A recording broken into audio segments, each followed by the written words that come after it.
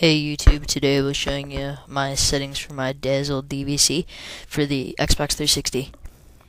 First you want to go to the setup option up here, and then capture source.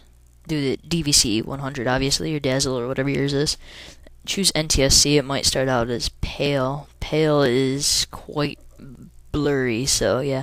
Then choose aspect ratio 16:9. It will start out as 4:3, but okay. Then go to capture format.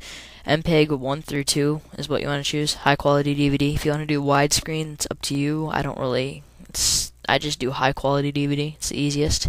Then you want to do progressive widescreen NTSC. It's the best one you can choose. It's a lot better, best quality, and that's pretty much it. Well, there you go, YouTube. Subscribe to me and rate 5 stars. Thanks. Bye.